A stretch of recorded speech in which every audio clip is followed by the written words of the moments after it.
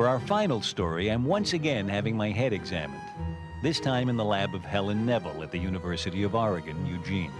You know, I think after this show, a lot of people will be wearing these.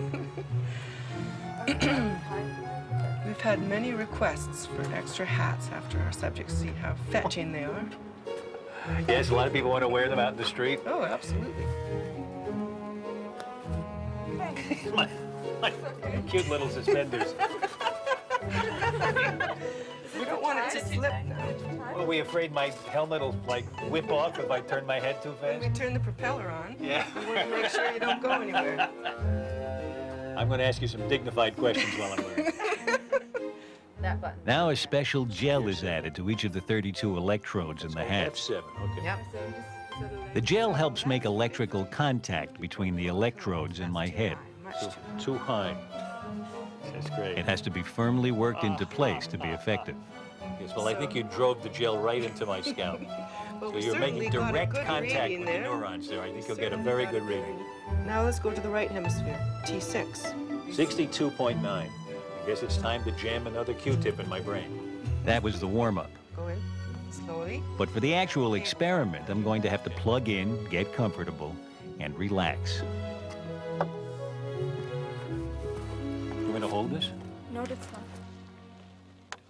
We're going to check first that we have good contact from all the electrodes and that we can see good, clean signal out of your head.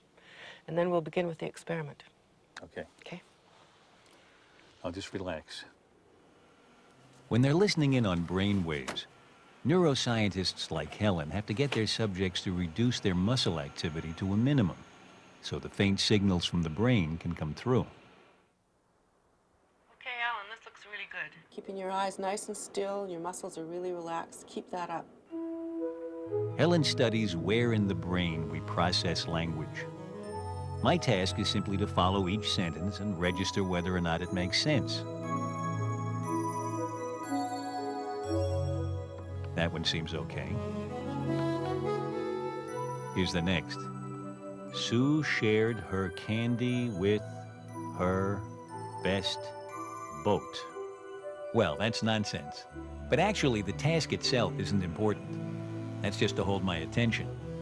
In fact, the system is continuously checking every electrode to look for tiny changes that might coincide with each new word flashing up. Averaged over hundreds of subjects, these signals show where in the brain different words are processed. The result is fascinating.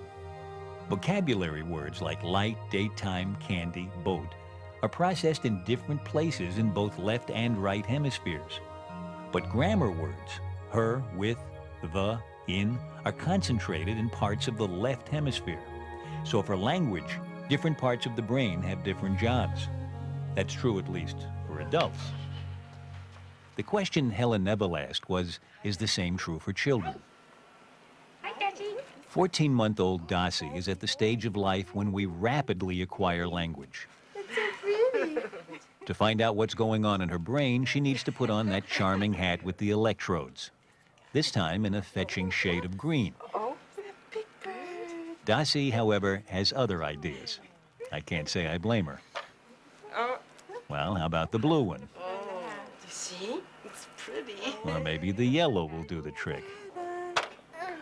Okay. Oh, she's taking it off Ernie. She's liberate Ernie from... Fortunately, Davy, her brother, couldn't see what all the fuss was about.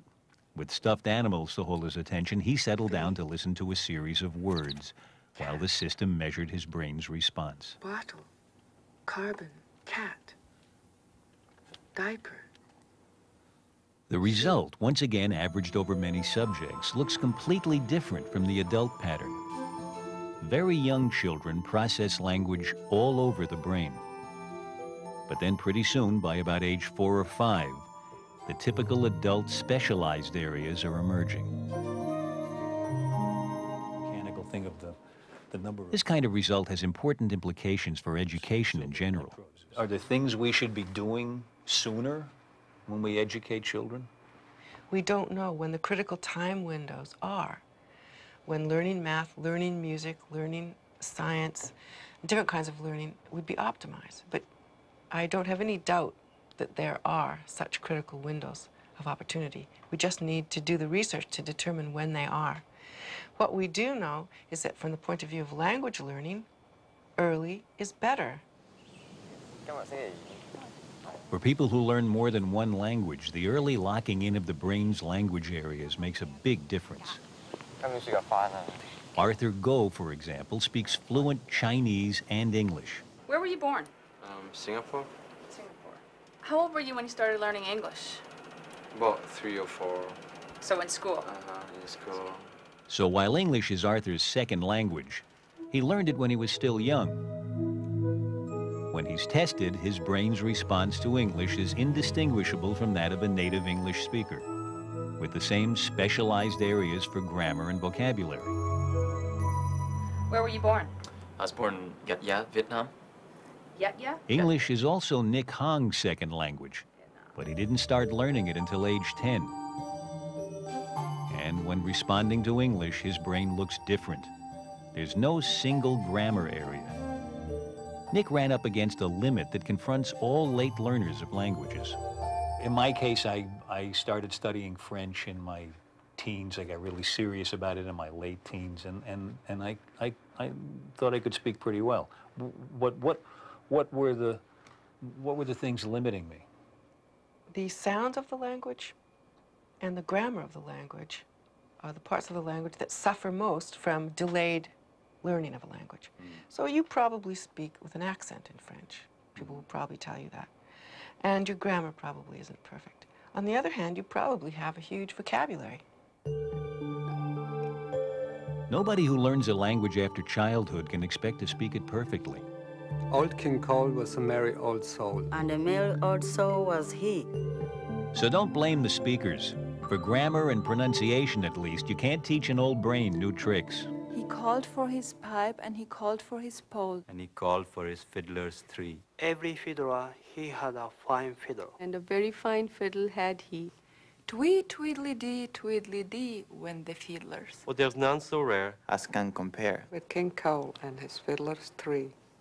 If I didn't have words, I probably... Back in the lab, I met another of Helen Neville's test subjects, Dean Gable. When did you learn to sign? I learned when I was 4 years old. What brought that about? How did you learn to sign? When my parents found out that I was deaf. They found out that when I was 2, and they decided to send me to the deaf school when I was 4 years old. And there is where I learned to sign.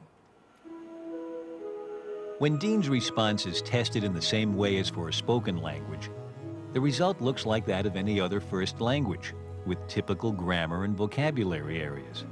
That makes sense because he learned sign language while still young.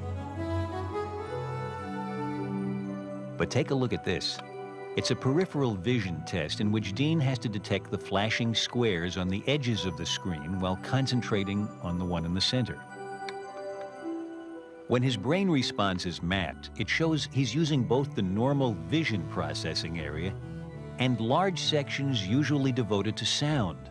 Of course, vision takes on critical importance when you're deaf. When I took the same test, my peripheral vision wasn't as good as Dean's, and I didn't use that extra processing area in the brain. This is the flip side of development in the young brain. Not only is it locking in particular parts for specific functions, but it can also invent new uses for sections if necessary.